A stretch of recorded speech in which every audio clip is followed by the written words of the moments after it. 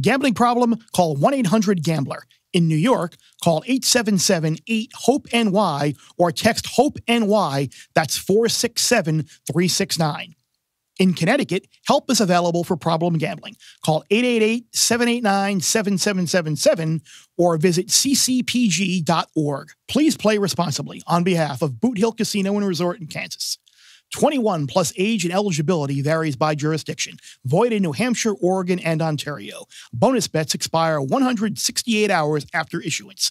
For additional terms and responsible gaming resources, see dkng.co/football.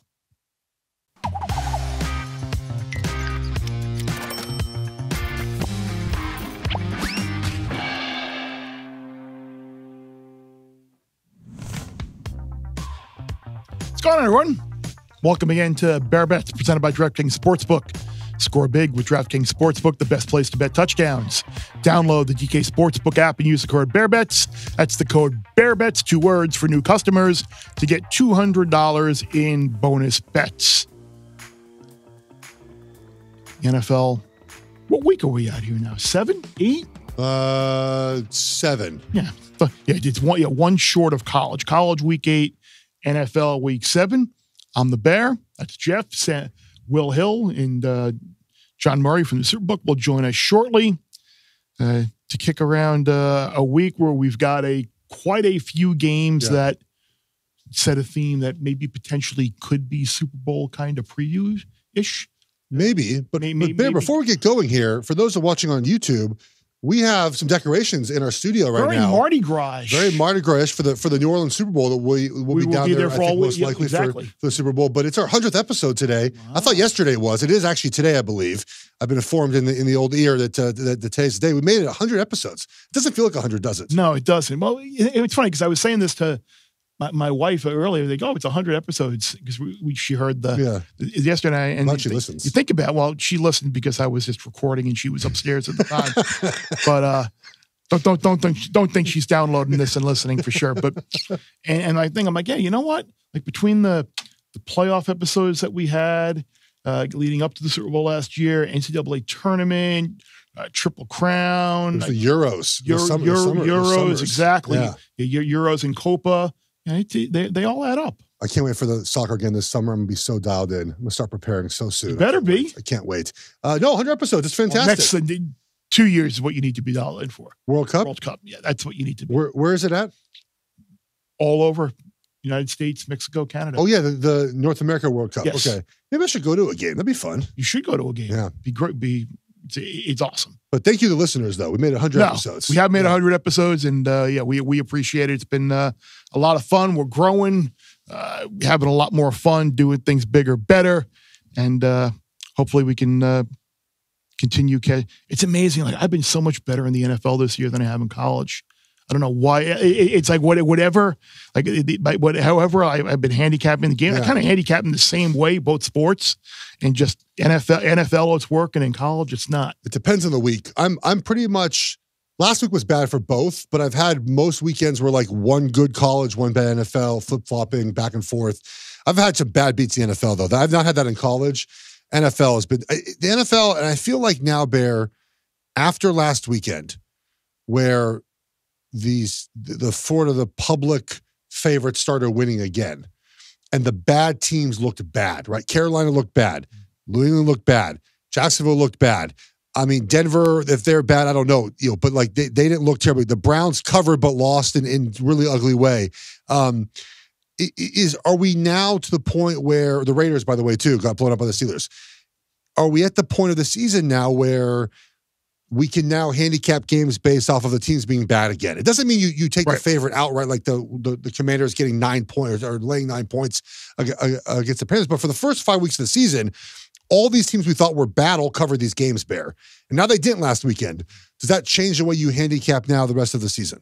I think you certainly have a better idea as the year goes on now that these teams are not going to be threatening for a playoff spot. And once the trade deadline passes, we'll see. And then, it's kind of jockeying for draft position, which right now I believe the Cleveland Browns would hold the number 1 pick in the NFL draft. Shadur Sanders to the Browns. Yeah, like Deion will ever let that happen? He doesn't have a choice. He'll pull a little John Elway. Then instead of won't play in the NFL. Okay. Well, I mean, that's his choice. He's got all his NIL money, so he'll be. The money's not the problem. The problem is he won't play in the NFL. Okay, well, maybe play in the UFL. That'd be great for us. Would be great for us. Yeah, it'd be great to see Shedeur in a UFL. UFL, CFL legend Shedeur Sanders. I think people, by the way, this is not the podcast maybe before this, people have to come to the realization that Shedeur will be the first pick in the draft. I think people don't really realize like how well he's playing. Mm-hmm. And I've made this point many times that if he was on Texas or Georgia or anywhere else, he'd be the Heisman favorite. He'd be the Heisman favorite, and he'd be consensus number one pick, no questions asked. But because he's at Colorado, with his dad, and the offense is just not. It's not a great. It's great because Shedeur is good. It's not a great offense in general. The offensive line's not really good. They don't run the football. They're formationally are boring. Is that a Pat Shurmur? Yeah, but like if he, it's a Pat, yes, it's a Pat Shurmur problem. I think people like if you're a fan of an NFL team that we just talked about, right? The Panthers, the Browns, the Raiders. You're going to be drafting Shedeur number one. He's going to be the first pick of the draft. And probably should be. So I've seen that. I've seen Shedeur 1, Beck 2, and then like Ewers 3 would be. I know a lot of it's projection. So like we're projecting Beck about what he'll be in the NFL or Ewers. Now Ewers would be the guy that I think we'll see this weekend, obviously catch up on our college podcast. They play Georgia. I just don't quite see it with those guys yet. I can see it with Sanders. Yeah, I can see it with Beck. Okay. I can see it with Beck, but I can definitely see it with Shedeur. And I can definitely see it with two teams that certainly are not going to be in the running for Shedeur Sanders this year. Yeah. America's Game of the Week, Sunday, rematch of the Super Bowl, from a couple of years ago. Arguably the two Super Bowl favorites again this year. Kansas City going to San Francisco. Niners point and a half favorite, total around 47. We're going to kick this around at length in the gambling group chat, but you talked about like just knowing about certain teams. Yeah. Just college has been college. We had a big week last week, big week this week. This feels like a week in the NFL where between this game, Ravens, Bucks, Texans, Packers. There are a lot of really good games this week in the NFL, and this obviously is the headliner. Yeah, this will be a lot of fun on Sunday. Chiefs off a bye. We know Andy Reid's record off a bye, but they're still missing some key components. The Niners. Look, the revenge thing is interesting. I think I saw a quote from Trent Williams basically saying like, "There's no revenge. It's not revenge. It's not revenge." He's like, the game happened. It's in the past. It's the Super Bowl. Yeah, it's a regular season game and the Super Bowl. Like you're not winning the Super Bowl if you win this game. The thing I will say about this as a longtime Chiefs fan and watch every game of theirs for the last 10 years is that these are the games that I do not bet against Kansas City. When they're playing the Saints on Monday Night Football, even though they covered that game, or they're in Atlanta, they're playing the Chargers, like those games that you don't get the Chiefs' full attention. Mm-hmm. This is a full attention game, right? Now, again, they're missing wide receivers, but it's not like the Niners are healthy either at all their positions. This is a full attention Chiefs game off a bye. And if you bet the Niners, you must think they can overcome all those things we talked about with Kansas City, like the things that we know are good about them. Mm-hmm. That's my only thing. And again, like when you're a team like Kansas City who sort of not coast through the regular season, Bear, but it's interesting when you watch the videos from in the locker room after wins, okay? After the Saints win, Andy Reid, like no one even comes together in a circle. Andy Reid's like, how about them Chiefs? And he's like, all right, guys, see you in a week. And Mahomes just goes, all right, 1, 2, 3, break. Like it's so routine for them. And then you watch the Lions and the Bucks, and they have these like giant celebrations, right? Which is what it should be. How awesome are the freaking Lions? It's great. Like that's what they should be, right? Like it's hard to win in the NFL. You should celebrate it. It's my favorite thing about the league that I miss is like that 15 minutes of jubilation after a win. But so Kansas City is sort of just like go through the motions for a lot of times. But then in a game like this, they don't bear. Like this is the game where they give you the full effort. And that's why I think Kansas City wins. But, if they lose, I mean, the Niners are a good football team, too. Niners still a favorite to win the NFC, or do you think the Lions are close? Man, the Hutch injury. Yeah. The Hutch injury is bad. We'll talk about it in the gambling group chat a little bit more, but the one thing I'll mention now is, again, it's like there's no one-for-one replacement, Bear, right?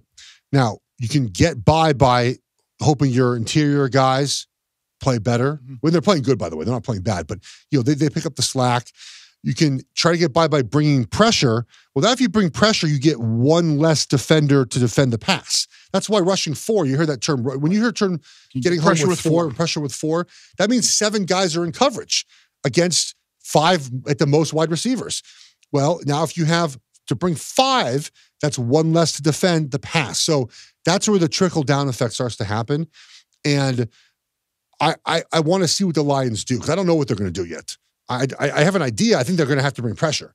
But we'll see what that looks like. Or they're going to have to keep trying to outscore teams, which is might be what they do, but that leaves the margin for error in games much slimmer if the idea is we've got to outscore everybody. Yeah, I'm really looking forward to that game at Minnesota, who the second choice in the NFC, Lions. Third choice are the Vikings. Fourth choice still is somehow the Eagles at plus 750. And gross. Here's you can get the Eagles at plus 160 to miss the playoffs. Is that possible? And then the Cowboys, on the other hand, are plus money to make the play. Like the Cowboys stink. I don't see how the Cowboys are making the play. The Cowboys are minus 235 to miss the playoffs. Like, how is that team making the playoffs? If the Eagles fired Sirianni today, I'd bet the Eagles would make the playoffs immediately. If he was gone, yeah. They haven't scored a first quarter point yet. Their head coach is arguing with fans after games. He looks so overmatched. Correct. Without Steichen. He mentioned that he called a defensive play. He overruled Fangio and called a defensive play that didn't work. He's not a good football coach. And I feel like if Kellen Moore were running someone else, I think it would be a better football team. Yeah, it is amazing because we'll talked about it in the gambling group chat as well. Like, using the Eagles in Survivor was just 2.5 hours of absolute torture. You got home, buddy. To have to sit there, and we're home, we're through. But hopefully, some other people will use the Eagles during the remainder of the season and suffer an unsimilar fate. On the other hand, you've got teams that in the AFC were amongst the favorites in the AFC to make the playoffs before the Jets, the Bengals. Not only make the playoffs, but maybe make the Super Bowl with the AFC. Yeah. Both are 2-4. Both are plus money to make the playoffs. The Jets are plus 145 to make the playoffs. The Bengals are plus 115 to make the playoffs. Of those two teams, which do you think is more likely to make the playoffs? Bengals. Yeah, Bengals. If they were 4-2, Joe Burrow would be the leader for MVP. Mm-hmm, he's correct. Incredible right now. He's playing really good. And you have to think that defensively, when they get some of the guys back, they're going to be better. Their defense coordinator has done a good job the last 3 or 4 years. Like, they just need their players back healthy. I don't trust the Jets at all, Bear. I don't either. So that was a game they had to win. And I know Will does. Will Hill will make his case for the Jets later. I didn't know what to make of the Jets before the season started. Devontae Adams thing does nothing for me. It doesn't make me feel any better about the Jets. And I don't like how Robert Saleh was a scapegoat. I just don't like what they're doing right now. So I would lean Bengals. But look, the top of the AFC is pretty simple, right? It's Kansas City. It's Baltimore. I think if they played right now, I think I'd take Baltimore to win. Baltimore would be favored to win that game. I'll put it like that, a neutral field. Buffalo is working through some injuries. Houston, Kansas City. I mean, it's pretty much the teams we thought at the top of the AFC. I mean, but to back that up with the Bengals, you very easily could have beaten the Chiefs. You very easily could have beaten the Ravens. Your next 3 games are Browns, Eagles, Raiders. 3 games you probably should win. You still have the Cowboys on the schedule. You've got the Titans on the schedule. It feels like now is the time to bet the Bengals to make the playoffs. Just because if you look at the AFC and you look at the standings, it does feel like you're going to get like a 9-8 type team in the playoffs, because you got the Steelers who are 4-2, the Colts are 3-3, the Broncos are 3-3, the Dolphins don't have Tua. It feels like a playoff spot is still there to be had for the Jets or the Bengals, and I'm with you. I think that ultimately it would be the Bengals that I would wind up betting to make the playoffs. But a group that you can always bet on, Geoff. It's professional. Oh, yeah, look at that. Look at we didn't get to 100 episodes by us just kind of screwing around here, not knowing what we're doing with the segues and professionalism here. A group you always want to bet on. Myself, Geoff, Will Hill, John Murray from the Superbook and the Gambling Group Chat. Enjoy.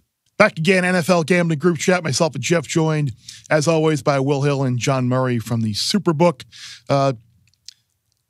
Tonight, Thursday night football, Denver at New Orleans has kind of a meh feel to it.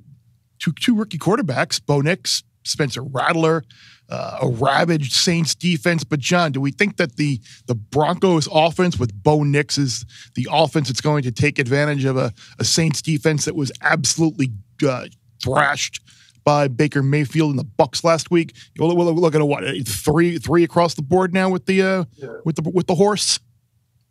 Nothing meh about this game, Bear. If you bet Denver Broncos over 5.5 wins, like myself, for example, I'm excited about this game. Talk about getting lucky with a schedule spot. The Broncos are now a 3-point favorite in New Orleans. We opened this game pick 'em on Sunday night, but they keep betting us Denver. And it quickly got us to Denver 2.5. Now at Denver -3 even. If Bo Nix can't take advantage of this defense, I don't know. I mean, will it ever set up better for him than it will tonight against the Saints? And Denver's got a pretty good defense. I know they got pushed around by the Chargers on Sunday, but they're pretty good defensively. It's hard to imagine Spencer Rattler doing much in this game. Total 37. It's low. Obviously, the people studying the numbers don't think there's going to be a lot of fireworks tonight at the Superdome. Who he's playing exactly for the Saints on offense? Because no Olave doesn't sound like Shaheed. I mean, they are down just about everybody now. No Surtain for Denver, and that's a big loss. So that was something that really hurt Denver last week. If you can get a 3 on the home dog, I don't know. Can you really lay 3 with Bo Nix? I don't think I'm going to be betting this game. I'm sure at 2.5 people will see a low total in the 2.5 and think that's an attractive teaser option. That makes sense to me, but I will be watching a lot of the Mets trying to even the series on FS1 tonight at 2 games apiece. I will not be watching much of this one, Bear. Congratulations to John Murray, by the way. Tigers got eliminated. I think he was at the Tigers funeral last week, so he can he can feed his dog that dog food. That was a very big win for us, guys. I'm not gonna lie. I can tell you guys the risk room at the Westgate Sportsbook on Saturday was very quiet. I believe it was the 5th inning. Detroit was up 1-0. Yep. Scooble was getting the 3 guys out in about 2 to 2.5 minutes every half inning. Like if you got up to go to the bathroom, you missed all 3 people getting out. He was just mowing them down. And then all of a sudden, Lane Thomas, former National, comes in, hits a grand slam, and the Guardians, are on to the ALCS. Very good for us. And Detroit was leading in Game 7 of Game 4. I know it's not a baseball podcast, but that was very close to sweat time. We were thinking about you. No, they were. We were. I think the room was even quieter in Game 4. To your point, Will. I think it was. I want to say it was 3-2 in the 7th inning. Yeah. And Fry hit a 2-run homer for Cleveland. Very tense series. I didn't expect my October to be centering around watching the Guardians and Tigers. That's not how I expected to spend my month, but I was. Well, you don't have to spend today watching this game as much as we love to watch NFL. I mean, I'm gonna watch it, but we'll mention it, right? So no Olave, no Shaheed because he had knee surgery, right? No Taysom Hill. The Saints are missing their 2 best offensive linemen again, who are hurt with a questionable offensive line. Think about the Saints' offense last weekend, guys. Okay, against Tampa Bay. It was 27 points in the second quarter. That was it. That included a punt return and 3 interceptions off a deflection that gave the Saints a short field to score. I'm not sure anyone scores this game. Yeah, Denver has an advantage, I think, offensively with better personnel, but they're not trying to score a lot, right? Like they're trying to run the clock, play action pass. It's like the UCLA offense. Yes. Kick field goals, like Sean Payton's fine. He's fine with punting. So to me, guys, it's under or pass in this game. But to Will's point, to your point, like baseball is on, other sports are on. You don't have to watch this. We got college games tonight, right? We got BC, Virginia Tech on tonight. So maybe you don't peek at the NFL game very much. I'll definitely be watching the baseball for sure. But the good thing is because I'll be in the hotel in Bloomington, so I'll have football on the laptop and baseball on TV. But yeah, I would play it the same way, Geoff. It would be under or pass for me as well. So that's tonight. Really interesting game. Obviously, Super Bowl rematch coming up this week between the reigning champion Chiefs and the 49ers. And that leads to one of the Super 6 questions presented by DraftKings Sportsbook. One of those questions will be, of course, which undefeated team will suffer its first defeat in Week 7? Chiefs, Vikings, or neither is the question. So I know you like the Chiefs here getting the 1.5, don't you? Yes, whatever I can find the Chiefs getting a 1.5, I'll take it. But more importantly, I think that a couple things sort of play in the Chiefs' favor here. One is the rest, right? We talk about this a lot. I know the Niners are off a Thursday night game, but Kansas City is off a bye. Andy Reid with rest, we know, is a genius off a rest. But he also sort of low-key has owned the 49ers. I'm pulling up right now. Mahomes is 2-0 against them. He's thrown for nearly 400 yards over the 2 games, 6 touchdowns, 1 interception. He has played well, and that, by the way, doesn't include the playoff games in the Super Bowl. So that's 4-0, right? Like, he has played well against the 49ers. They know this defense really well. They have a great plan to neutralize the pass rush each and every year, give them now 2 weeks to prepare. And so I just lean Kansas City here, guys. It's not my strongest play of the week, but the Niners just don't seem to be able to beat Kansas City. And the Chiefs always have a great plan for the Niners. They're off a bye. We don't need to read off a bye is really good. And the Chiefs will get up for this game. They don't get up for every game. They'll get up for this one, Will. So I would be Chiefs or pass for me in this one. Yeah, I mean, you bring up a lot of good points, and I'm sure a lot of people will look at it the same way. I'm getting points with Mahomes. I'm getting read off of a bye, and the Chiefs have dominated this head-to-head, not just the Super Bowls. Remember when the 49ers traded for McCaffrey a couple of years ago? They played shortly after that, and I think the 49ers went up 10-0, and the Chiefs absolutely buried them from that point on. So I think this is a good revenge spot for San Francisco. I like the 49ers here. I just think you look at these records. All right, the 49ers have 3 losses. The Chiefs have 0. You could easily flip that. The Chiefs have won a bunch of these coin flip games. The 49ers have just blown some really head-scratching leads. No kicker against Arizona. You know, that weird Ram game a month or so ago. And, I mean, if you look, they played in the Super Bowl, obviously. The line was 2.5. Now it's down to 1.5. And that was a neutral field. This is in San Francisco. San Francisco, to me, okay, no McCaffrey, but they're still about the same team. Meanwhile, the Chiefs, no Rice, no Pacheco. Kelsey seems to be washed. I think the home field for San Francisco, the revenge factor. I mean, you go back and watch that Super Bowl. I had the Chiefs. I got so lucky. It took about 8 different things to all hit Kansas City for that game not to be won by the 49ers. That was a lucky win. I think the 49ers finally get it done here, John. That you're bringing up old wounds there, Will. We needed the Niners so big in that game. Everybody bet the Chiefs in the Super Bowl. Using the logic that we're talking about right now, Mahomes getting points. Everybody bet it. Niners should have won the game. They blew it. I agree with you, though. It looks a little cheap here. -1.5 in San Francisco. No McCaffrey, but Kansas City's got all those guys out, like you mentioned. I would lean to the 49ers here as well. I don't think I'm going to use this game at all, but I would lean to San Francisco. I think we'll need San Francisco. I think the book will end up needing the 49ers. I think the public is going to be more inclined to bet on Kansas City. Yeah. And we'll see how the 49ers blow this one for us, guys, because they've blown the Super Bowl to this team twice in the last 5 years. In my opinion, they should have won both those games. A double-digit lead won the Miami. Won this year. Up 10 with the ball, too, Bear, in the fourth quarter. Yeah. No, that sucks. Yeah. I'm sorry. Yeah, Geoff sounds heartbroken. Yeah, heartbroken. Yeah, I was curious if you were going to say, John, that you think you might need the Chiefs in this game, because it feels like, yeah, for what we're talking about, Chiefs getting points and no McCaffrey. I think a lot of people are just forgetting about all the issues that the Chiefs have on their offense right now. So I could see myself using San Francisco even potentially in last man standing. If that, I haven't seen the sheet yet. There was one other game that I was looking at, but I'm assuming the Niners will probably be 1.5 there. It's a possibility. You don't end up having a big need in these games sometimes, Bear, because it's only a 1-point spread. Where your bigger needs are usually on like the Buccaneers on Monday night, where the Ravens are a cheap favorite on the road. We'll need the Buccaneers big in that game. That's more of the kind of games where the house has these really big decisions. Whereas a game that's essentially a pick 'em, even though it's going to be maybe the best bet game of the week, Kansas City and San Francisco, there's going to be so many bets both ways. I'd be surprised if it ended up being a big need for us.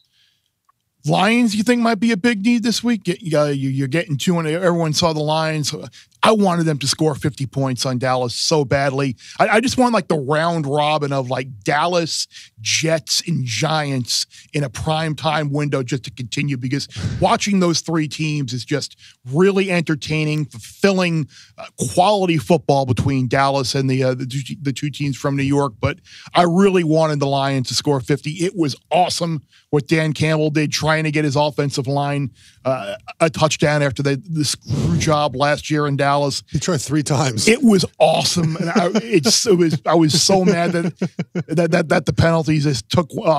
But Lions best team in the NFC right now, John, or no? And Vikings laying 2.5 this week. Feels like Lions are probably going to be the side they come in on. No. I still would say San Francisco's the best team in the NFC, but I know Detroit is like right there with them. I keep underestimating Minnesota. Don't ask me. I've underestimated Minnesota for weeks now. I would go with Detroit here. I do think Detroit's better. I thought that game on Sunday was a lot of fun, other than the fact that the book got crushed on that game. Lions -3 got up to -3.5. Easy winner for the. Did you guys open up? Did you guys open up on Monday? Were you able to open up the doors and turn the lights on? We decided to open the house up anyway, Chris. Yeah, we figured, what the hell? Let's keep going.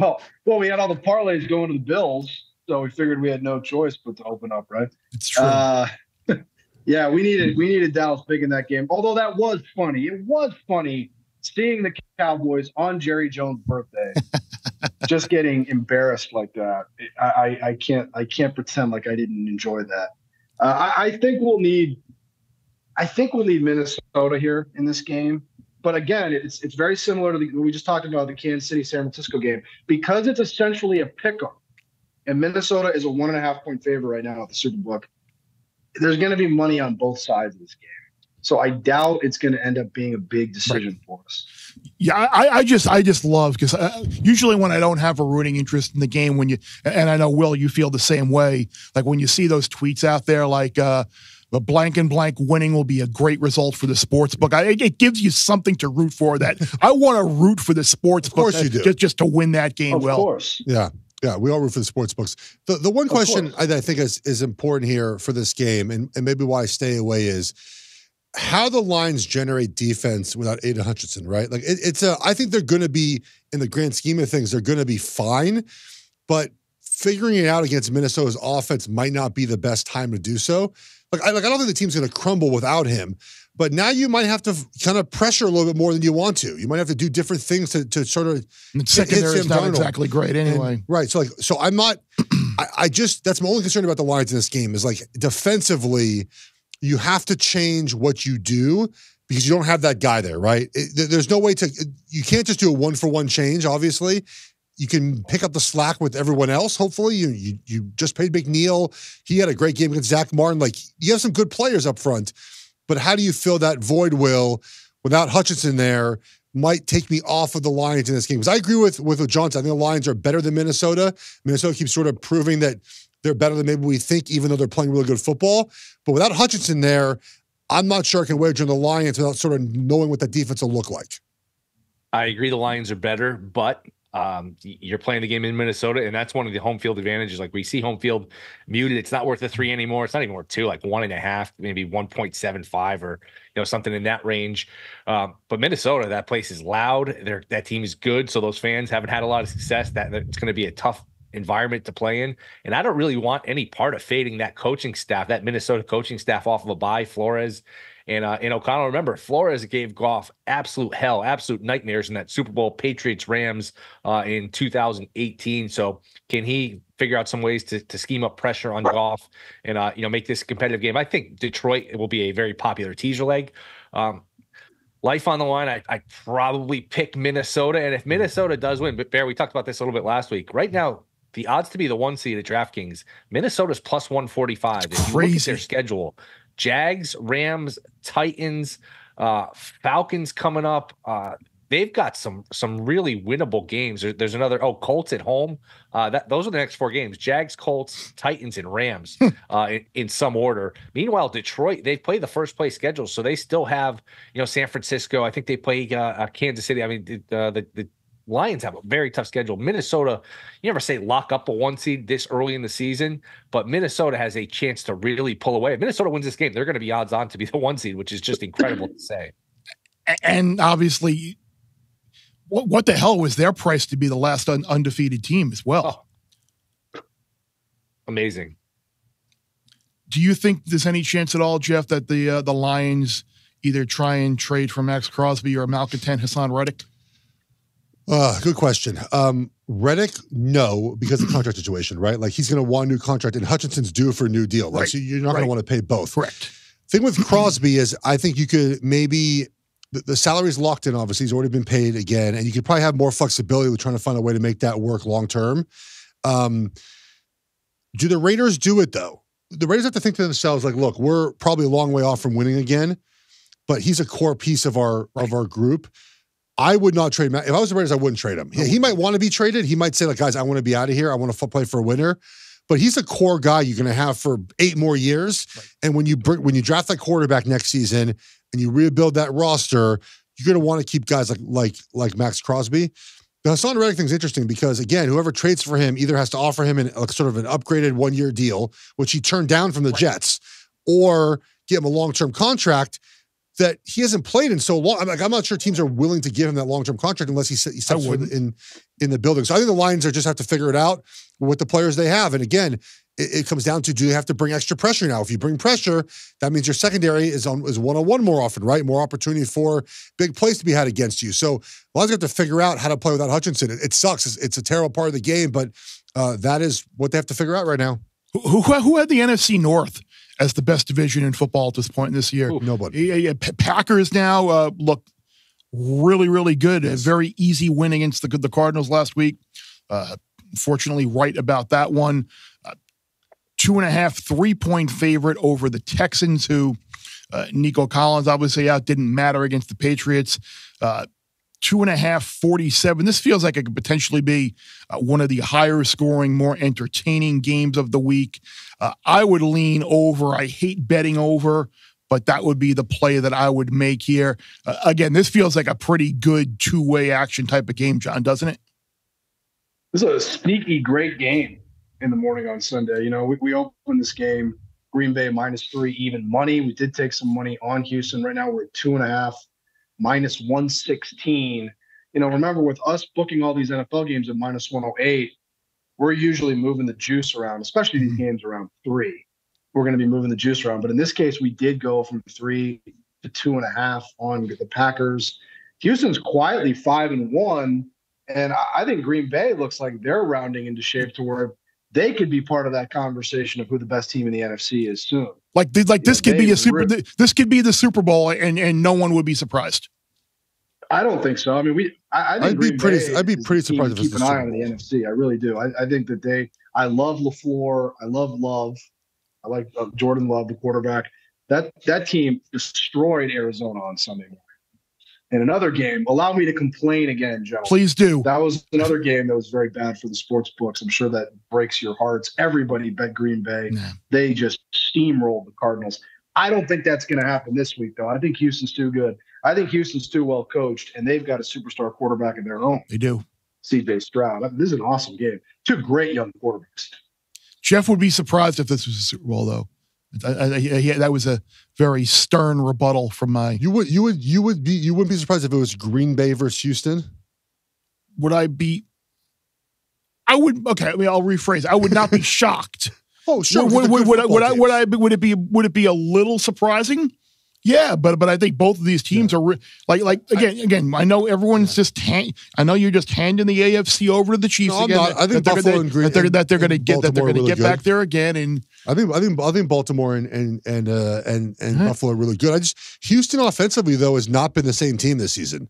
There's something missing from that team. They're 17th in efficiency right now, and there's just something. You know, injuries have played a certain role, but the offense is not as crisp as it was last season. That does worry me going on the road to Green Bay, where I think the Packers can score on the Texans defense, and if the Texans sort of have to play a game plan they don't want to play on the road, I'm concerned about. They're sort of itching for a loss here, like they're itching for a road loss where Stroud doesn't play as well. We know he doesn't play as well on the road. More turnovers this season, guys. So I haven't played this game yet, but I think Green Bay is really good. I think they're a better overall team right now than Houston is. Yeah, it'd be Green Bay or nothing for me. Remember now, we're starting to get to the point, Bear, you know this, the East Coast is a little chilly. You're dealing with some weather maybe, wind. You're talking about a dome team that's going outside. Not that you're going to make that your whole handicap, but Green Bay kind of needs the game more too, because if you look at Houston, they can pretty much coast in that division. They're not going to be threatened by Indy or Tennessee or, I know Jacksonville's really good. Maybe Jacksonville can make a run. Schedule's going to lighten up for the Jags now. I'm telling you. Yeah, exactly. Can you at least leave them in London? Leave both those teams in London. Exactly. And meanwhile, like if you're the Packers, a third loss, man, in that NFC, like we talk about, Minnesota doesn't have any, Detroit's got one, the Bears are playing well. Like if you have a third loss, you're going to be digging out of a hole, and at some point that division is going to be out of reach. So I think Green Bay needs it more. I think Green Bay is slightly better. If I get a 2.5, I'll probably bet the Packers here. It's funny, Will, because like before the year, like even the last couple of years, you kind of look for like who is this ridiculous NFC team that could make a wild card with an 8-9 record or a 9-8 record and not have 10 wins, and it might take 10 wins in the NFC this year because there are a lot of teams that are off to a really good start, and one of them is a team that I wasn't super high on this year. I actually played an alt-win under on them, and that ticket is going to be garbage. Tampa Bay hosting the Ravens in one of the two Monday night games this week. Baltimore did just enough against Washington. Like the Commanders were in that game, and now you go to Tampa on Monday night, 3.5, 49.5. Another high scoring game is in the making here. I have not been able to read Tampa well this year or last year for that matter. I am going to completely pass on this game, John. What are you seeing here? Well, Tampa's win a couple weeks ago against Philadelphia looks a lot less impressive to me after watching unfortunately, I watched the entire Eagles-Browns game on Sunday. I watched too much of it as well for same reason. I had the Eagles in a big Survivor contest here in Nevada. Horrible 3-hour experience for me. I hated every second of it. I was really impressed with Washington last week, guys. I thought Baltimore was going to blow out Washington, and they got up by 2 touchdowns, and Washington just kept battling back. I was really impressed with the Commanders. I still think Baltimore is the best team in the NFL. We opened this game at 4.5. Right away, we took money from sharp players on the Bucs, got us down to 3.5. But we're going to need the Buccaneers on Monday because your parlays from this weekend are going to go to Baltimore. Baltimore money line, Baltimore minus the points. I think Tampa will be a big need for us on Monday. Hopefully, we don't have quite as many favorites win on Sunday as we did last week. I don't think that's even possible mathematically to have that many favorites win again. But if we have a ton of favorites win again this Sunday, we'll need the Bucs big on Monday night for sure. I like over 49. I think you can't run the ball on Baltimore. That means the ball's going to be in the air, which is good for overs because either you're getting big plays through the passing game or you're getting incompletions, which stops the clock. Meanwhile, Tampa, they can move the ball. Baltimore's going to get their 27 plus points against pretty much anyone. And boy, what a strange game. What a strange score that was last week. If you just took your eye off Saints Bucks, Bucks are up 17-0. Yep. You blink, and against a backup quarterback, it's 20-17 Saints, and then the Bucks end up with 50 points. Just that was one of the more bizarre games, one of the more bizarre scores of the year. But I could see this being an over game here, Geoff. Did you guys know that Lamar Jackson is 22-1 against the NFC now? Which is 23-1. Wow. 21-1. So they just need to get to the Super Bowl one of these days, actually, and then they'll be a lock. He doesn't always cover these games. It depends what number you got last week, if he covered or not. I would lean Tampa Bay here. I think to John's point, everyone's going to be on Baltimore on Monday night. I get 3.5 right now. Tampa Bay is a good football team. They're a playoff team. They're probably going to win the division. They're coming off a big win. I get that, but it wasn't a win where they played their best, right? There were 3 interceptions, Will, in that second quarter that led to all those Saints points and a punt return that gave. So even scoring 51 points, there's plenty to look at as an offensive defense heading into this game and thinking to ourselves, we have to improve how we played in certain aspects of the game. So I don't think there's a letdown situation for Tampa here. I would lean toward Tampa Bay plus the 3.5. Not my strongest play, but I have a feeling that all the worst people that we follow who give out wagers are going to be in Tampa Bay Monday night. So I'll probably have the Bucks. John, are we going to get back to 6, do you think, in that game in London between New England and Jacksonville? I was planning to pretend that game wasn't happening. That was my game plan for this week, Bear, because I have partners that have been talking about using Jacksonville in Survivor. There's also been there, done that. There's a sport returning this weekend. You might know English Premier League football, and that's going to be back on Sunday morning. So I was hoping to just black out the Jacksonville New England game. I think I don't even know how people are going to bet that game. How could you possibly bet on New England right now? I don't know how that people are going to bet that game. We're not sending our best and brightest over there, guys. Jaguars and Patriots. We are not sending the best. No, leave them. Just leave them both there. What a horrible game. I can't acknowledge that game. Does it hurt your handle when these teams stink like this? Does it hurt the business a little bit? I don't really think that the London games are good for business. I think it's too early on the West Coast. Yeah, honestly. And when the game is this bad, yeah, it does. It does hurt. It does hurt handle. We actually did decent money on Chicago Jacksonville last Sunday, and we won it. We won a peanut on that game. But I don't like having the 2 Monday night games is really good for business. But having another game that starts at 6:30 in the morning and it's Jacksonville and some other dreck, that is not really something that's going to move the needle too much from what I've seen. Maybe the books on the East Coast would have a different take on that game starting at 9:30. That's a big difference, as you guys know. I always forget and miss the first 15 minutes of the games. I'm like, wait, there's an NFL game on right now. What's the Parcells line? Like, you are what your record says you are, right? And I feel like Jacksonville guys, for all these years, we keep thinking to ourselves, like, well, they have good players. They supposedly have a good quarterback, and they lose every football game. They're not a good football team. They're 1-5 for a reason. If you want to put your money on them, that's a you problem. Like, go ahead and do that. But I think we have to stop believing that Jacksonville's going to turn this around, that they're going to become quote unquote good again. They have mostly been bad for almost a calendar year now. They don't win football games. For whatever reason, there's many reasons for that, but they don't win football games. And Trevor Lawrence, guys, is not what people thought he was going to be. He's just not. And maybe they bring a new coach in eventually and we get some better form of him, but he doesn't elevate everyone around him. Now, the drops are certainly a problem. There's other issues on this team too, but when it comes down to it, they're not a good football team. Now, New England's not good either. Drake May, I believe, had MRI on his knee this week, so I just would stay away from this game. But I'm one of those people that I think thought like, oh, Jacksonville will turn it around eventually. They're just not going to. They're not a good football team. No, and as John said, the biggest football game of the week in London takes place about 10 miles south of Wembley at Stamford Bridge when Liverpool goes to Chelsea on Sunday morning. What's the wager to make then? You're just going to give the game with no wager? I have Bear likes the under.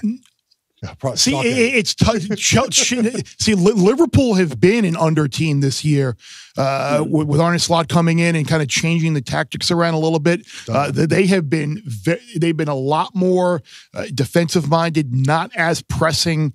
But Chelsea matches are hard to bet because they are so schizo. They're just like they're players that don't fit together. They've been a little bit better this year.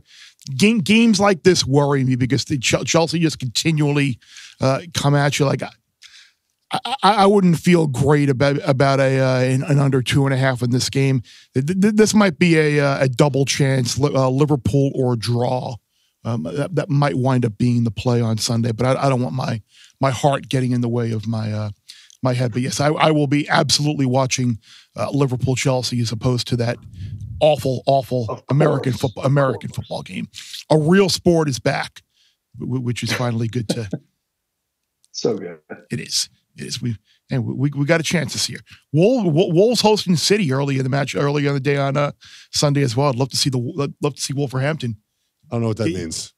Man City is one of the favorites perennially in the EPL. They go to Wolverhampton, and typically when one of the better teams in the league go on the road, you would love for the home team to either pull an outright upset or at least a draw, so the better team drops points and it helps your potential standing. Look, now I'm a soccer expert. You should be a soccer expert. Yes.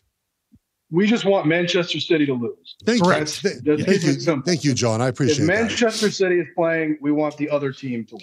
There you go. Okay, done. Now I understand it better. Who do you want to win in Seahawks Falcons? I think I want points to win. I think there'll be a lot of points in this game. Guys, Geno Smith is really good in a dome. I'm looking at his numbers right now. He completes nearly 10% more passes in domes. And this is nine games now. 17 touchdowns, 3 interceptions. His quarterback rating is through the roof in a dome. Yards per attempt up, like everything up in a dome. They're obviously in Atlanta in this game. I think we get points in this game, right? Falcons off a bye. I would lean toward points, Will. It's a very high total. No, sorry, the Falcons aren't off a bye. That's mean. They played the Panthers, so it is kind of it is off a bye. 38 points against Carolina. I would take the over in this game. High total, I get it, but I think both teams score a lot of points. I don't know what to make of Atlanta because the record's better than you'd think, but man, they lost the game. They won a game they probably should have lost to Tampa. They won a game they probably should have lost to Philly. I think these teams are relatively equal. I would just, when in doubt, take the points here. I don't think home field is worth the full 3, and I think these teams are basically on the same level here, John. So when in doubt, take the 3. Not sure if it's a game I'd bet. I would love if somebody popped the 3.5, I'd be all over it. But at 3, just I'll lean here to the dog. We got moved up from Atlanta 2.5, 20, which is where we opened the game on Sunday night, up to -3 even. Some money coming in on Atlanta. Yes. Not a lot to report on. There's not a lot of action in that game. Yeah, I got nothing here on this game as well. As again, 2 teams that you probably think are going to put up a bunch of points. These games are good. Seahawks Falcons games. The action there will be when I get one of those like anytime touchdown scorer parlay boost from DraftKings on Sundays, like that you will definitely have a player in Seahawks Falcons in that because it should be a high scoring game. The problem is with the Falcons, you just have to guess who it's going to be. Is it going to be Bijan? Is it going to be Algier? Is it going to be Mooney? Is it going to be Drake London? Lots of options there. Game finally, where there probably will not be lots of touchdowns. Jets at Steelers Sunday night. The Steelers, a 2.5-point home dog now against the Jets. I'm going to be Steelers. I don't know what I put as my best bet right now. Well, I shouldn't say that because your best bet is good. I think my best bet is good. I like it. Is your Why? Best bet? Well, I don't know because I don't know what the Steelers are doing at quarterback. Correct. How the hell could you start Russell Wilson? Maybe he has pictures of the ownership or something. Like Justin Fields is in my pictures, Geoff. Something I don't know. Like, I mean, I know he's not fantastic, but what has Justin Fields done wrong? Like Russell Wilson's terrible. Yeah. So I don't get this other than they maybe had to promise him he'd be the starter when healthy, and they're just honoring that because that's just what the Steelers might do internally. Fields has not been great, but he also hasn't been bad. That's important. He has not been bad, right? He's not turned the ball over. He has run the offense as prescribed. And the most important difference, I think, between Fields and Wilson is the ability for Fields to get out of bad situations. This offensive line is not good right now for many reasons, right? Just mostly injury. They're hurt. They're injury, right? And even the guys that are playing aren't supposed to be good, that aren't terribly good right now. And now you have a Jets defense that we know is good, even though they got worse without Salah. Are they good? Are they good? Well, I actually think I think the Salah firing made them worse, but we can get into that in a second. So Russell Wilson, to me, I love the Steelers getting points at home almost any time, but what is his offense going to be with Wilson? He's not He practiced with these guys in the preseason, played a couple preseason games, but he hasn't worked with Pickens in forever. Hasn't worked with Freiermuth in forever. Hasn't worked with his offensive line in forever. Now they're throwing him in to a game against a Jets team that sort of desperately has to win this game, guys. This game won't see any of my money, Will. I'll tell you that. Bear, this is where the New York Jets rise up and turn it around. I actually like the Jets here. I'm going down with the ship. Really? They can't afford to go 2-5. Oh. Adams is going to help. I know he's not the Adams of a few years ago, but there's the familiarity there. That's another weapon. As as dysfunctional as it seems for the Jets, they're not that far off from being a pretty good team. If they make a kick against Denver, if the ball bounces that right their way against Buffalo, they're not that far off. I thought Rodgers actually looked pretty good last week, if you want to take the positive. And this offensive line for Pittsburgh, they're missing the center, the guard. These are good players. I'm not an offensive line expert like Geoff is, but Geoff will tell you these guys are good players. Yeah. The Jets can get pressure. And if you're going to play Wilson, I honest to God, you know how they have these fake Twitter troll accounts where they make up news and they get people to bite? When I saw Wilson was starting, I actually thought it was one of those. I thought somebody's trying to pull fat. This makes no sense to me. Fields has been adequate. He's been serviceable, and I'm not a big Fields fan, but he's run around. He's done some stuff. Wilson's going to be a sitting duck back there. I actually think this is a good matchup for the Jets. I'm not in love with laying 2.5. It'd be more from a betting standpoint, like a cheap money line. But I do think this is a good matchup, and I do think the Jets win and give Bear a little more hope here before they eventually, kick him below the belt at some point this season. One thing's for certain, John: the Jets will always kick below the belt. Hope is a dangerous thing. I agree with the line move in this game, guys. The line has moved towards the Jets, and I think it's because Russell Wilson is supposed to be the quarterback for the Steelers for reasons that are unclear. And the Jets should have beat Buffalo on Monday night. They should have won that game. And look at the Steelers. They played on Sunday night a couple of weeks ago. They lost at home to Dallas. Well, what do you guys think of Dallas right now after what you watched on Sunday against the skill line from Scott Van Pelt? Really Poop town. That's a really bad loss. So I understand why the money is coming in on New York.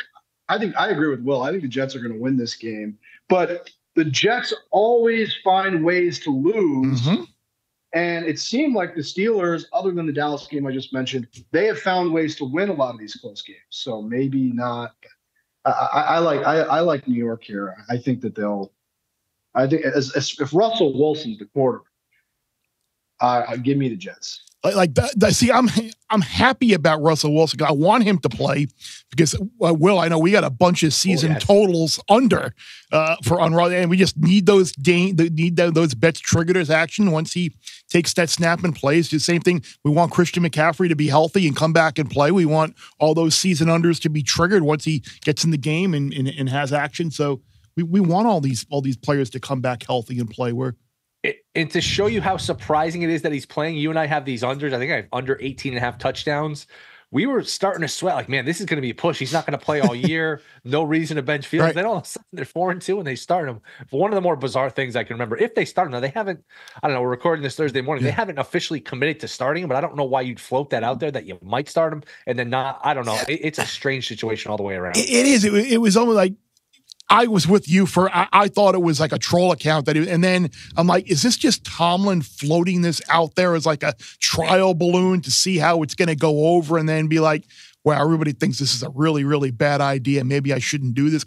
Like, I didn't get it at all. So, but we'll see what happens. Like you said, it's Thursday right now and nothing is for certain. John, if you got one pick for us from behind the counter this weekend, or we're still a little early for that?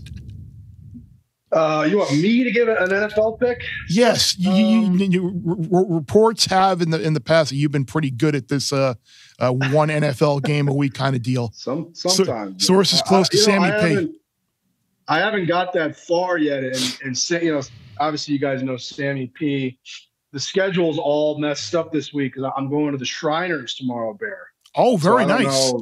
Yeah. So Sam thank you, Jeff Sherman, by the way, for sending me some of his matchups. Which, by the way, those numbers moved ridiculously after he played in past. He's all over that stuff. There's a lot of weather implications at the Shriners at TPC Summerlin this week. I do think the Jets are going to beat the Steelers on Sunday night, but I haven't really. I'm not quite there yet as far as what I'm going to give Sam tomorrow. There are a couple things. I'm one of those like really annoying people who only wants to talk about his Survivor contests. That's okay. I would imagine why people would hate that person if they weren't in it. Like stop talking about it. Who cares? That would be annoying. That's really all I think about until I've solidified who I'm going to use. You are right, because we're in the same boat on that, because we were talking beforehand, like I'm in one that's it started with 170 people or so, and we're down to 3. It's me and 2 other people, and the two other people that are left have both used Washington, and one of those two has used Buffalo. So I'm assuming that person will use the Rams, and then the person who didn't use Buffalo. So it's like I could, in theory, if I use Washington this week and the Commanders win, and then the Rams and the Bills lose, it would be over. But I don't know. You know that one of those games is going to be sweaty, whether it's the Rams, whether it's Washington, or whether it's Buffalo. But I think I'm ultimately going to land on Buffalo only because it's 3 people left, and if Will Levis goes to Buffalo and wins, I mean, it's just what can you do, right? I don't know. I don't want to give away too much thought process. The Rams scare me a little bit. It's not like the Rams have any home field advantage in LA, but LA is a Raiders town. Yep. That'll be all Raiders fans at SoFi on Sunday. And they still have all those injuries. It's like, I don't know, man. I mean, if I put a gun to my head, I think we'll probably end up using the Bills because I don't think that Levis is an NFL player. No, Levis. That coach Tennessee's in over it. No, I agree. And then there, of course, there's the last man standing contest that's out there as well with the ATS Survivor for the locals, which is the group that I'm a part of. We're still alive, and I haven't seen the sheet yet. So once we see that, is any of the 4 of us taking Browns plus 5.5 this weekend? No. It's a lot of points. Browns team total under has cashed every week. Did I see that? They've gone under in all 6 of their games. I don't know if their team total has been under, but I mean, that's a survivor option though, Geoff. The Bengals at Cleveland. Ooh. That is what I keep thinking to myself, like, what if Deshaun Watson plays well, or they just bench him in a game, like if he got hurt in the first quarter of this game, the Browns might win this game, right? Like if Winston comes in, I think this team turns something like 180 like immediately. So that's the problem I think with betting against the Browns each week is like, what if this is the week that Deshaun Watson can complete a third down pass? They went 26 straight third downs without getting a first down. You know how hard that is? Terrible. Like not one like he was like Watson was like 12 for 12 in the second half on Sunday. I'm telling you, I watched the whole game. Yeah, I had Browns plus 9.5, so I was glad to catch that one. Yeah, but it was one good thing about using the Eagles in Survivor last week is you can't use the Eagles again in Survivor. So you don't ever have to worry about having your Survivor life on the line and looking over at Nick Sirianni. Oh my God! And thinking, okay, I'm all in your hands right now, Coach Sirianni. I'm happy we don't have Philadelphia anymore. I don't want to use them again. I don't want any part of that team. Sirianni, by the way, I mean that guy he's itching to get fired. Itching to get fired. Yeah, depending on what happens the rest of the year, I would think that he's not back next year. I can't imagine that he would. I mean, some of the players are getting a little fed up with him. Okay, I think it's not going to last very long. And as soon as they start losing a little bit, maybe don't make the playoffs. That division's still right there, though. Unless you really think Washington's gonna, win their 10, 11 games and win the division. I mean, is Dallas winning the division? Somebody's going to win the division. And maybe it is Washington. Yeah, back to the Browns really quickly before we bid you all to do. Like, as a Jets fan, I'm hoping that Kevin Stefanski might just privately be like, I can't play Deshaun Watson anymore. I can't take another. He's on the books. We're not going to be able to get rid of him. He's going to be our quarterback, and maybe he can finagle a way out and work his way to another real stable franchise with no drama and no dysfunction at all, like the New York Jets next year, and be the Jets head coach. That's my hope and dream, at least. He's certainly handling it better than I would handle it, because he is taking the company line. He's saying, "Hey, we're all behind Deshaun." I mean, he can't. If you gave him truth serum, he knows too much about football. There's no way he actually believes like Watson's the solution. He's towing the company line though. He's putting it all on his own shoulders. I'm surprised not that Watson continues to start, because the management can sort of control that throughout the week. But the fact that he just hasn't gone at any point in these games, like, screw this, go it, like Winston, you're like go, like Jameis, go in the game. Like, I'm tired of this. Like, just get in the game. Like, and because there's been games that have been winnable, they could just move the ball. I'm so caught up in this. I can't even breathe. So I think like that to me is the surprising part. That during a game, he just hasn't been like, go in Winston and make something happen for us. So, but 5.5 though, does it matter at all that Joe Burrow is 1-5 against the Browns? He does not play well against this team. I mean, they have sort of the Burrow the kryptonite for whatever reason. I don't know why. There's no great reason for it. That game Sunday night was god awful as well. Oh, Bengals Giants. Oh, just atrocious. And now the Giants are without their left tackle. Not good. I don't know. I might have a little more on that coming up with the in our best bet segment. But John, Will, appreciate you. John, I'm just rooting for the Superbook, rooting for a couple of underdogs this week for you. I appreciate that. I'm sure all the listeners out there are really worried about the sports books, how we do. And I know that everybody sympathizes with us after a week like last weekend. I'm sure every book in the country took it on the chin on Sunday. Those results were no bueno. I have a feeling that in the long run, you guys are going to be all right. Have a great weekend, guys.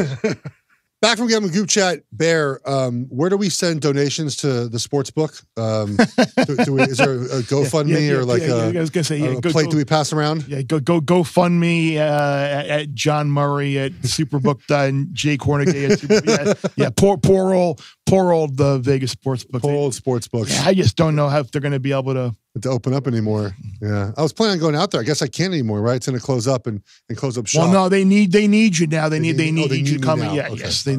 All right. Well, what I need is my fade of the week to hit, which I think I did last week, but we'll try again here. Bear, I'm going with Thursday Night Football. I'm going right now.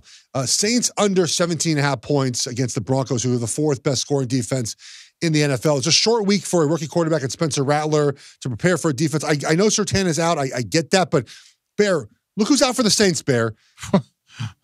Their top two wide receivers are out. Rashid got surgery. Olave got concussed. Taysom Hill's doubtful to play, which means he probably won't play. The down offensive lineman, think about last week. That score is misleading. It was 51-27. The Saints scored 27 points in one quarter. It was unbelievable. It was unbelievable, including a punt return and off 3 short fields off tip pass interceptions. It's not going to happen tonight. So I know how these Thursday game plans go. They're shorter, they're condensed, and they have a rookie quarterback doing it. I got to say, a Broncos team that's good on defense, Bear. I think it's tough to score the ball tonight. So I'll go under 17.5 points for the Saints. Yeah, I like the fact that we got a best bet tonight. Well, you hit yours last week on Thursday night. You weren't here to give it, but I gave it for you. Yeah. To catch you up, I'm sure Geoff caught you up as well. Yeah, I had the car that I get transported down to because I leave right from JFK area LaGuardia afterwards. The car battery died on 684. Something died from the car, and we got stuck on the side of the road for an hour and a half, and had to wait for another vehicle to come and get us and rescue us. Not really rescue, but we just kind of needed to leave the dead vehicle on the side of the road. So, unfortunately, did not get down to New York in time for the pod, but thank you, Geoff, for delivering the Niners and my best bet that last week, which was a runner, but much happier to be here now to deliver it myself. And I'm glad you gave me the vibe that you gave me in the top of the show for my best bet, because I took the Giants +3 against the Eagles. Like the Giants are one of those teams that I thought they were going to be really bad at the start of the year, and look, their record isn't great right now, but I think they played. Certainly, I think their defense has played better than their record indicated. They easily could have won that game on Sunday night against the Bengals. Now, look, I know they have quarterback problems. Hopefully, Malik Neighbors will play Sunday, and that should help the offense quite a bit. The offensive line certainly is not great, but the Eagles are just not good right now. They look like a team that is in a bit of turmoil and a little bit of disarray, and they don't look like they're on the same page. And I don't know if it's because of you were kind of talking about like Nick Sirianni being fired and the coach being another coach. You hinted at some things there. I will leave it at that. And so we'll see. Giants getting 3 at home against an Eagles team that just still feels like they're spinning their wheels. I will take that. Wish it was 3.5. So I'd get a little bit more bang for my buck, because 3 obviously is such a key number. But I do think the Giants have a good chance to win this game outright. I like this wager a lot. The Giants are pesky, man. Like it's clear they're well coached, They don't have the talent to execute, right? And that's part of it. But the Eagles, I think there's a lot of just Sirianni's not a good coach, and the team knows it. And it's hard when you have a coach like that who's so immature to just believe you're going to win each and every week because your coach doesn't prepare you the way they should. And Jalen Hurts is holding the ball. I'm going to pull the number up because I got it sent to me this morning. It's kind of insane. He's holding the ball. His time to throw, it's not the Eagles offensive line problem.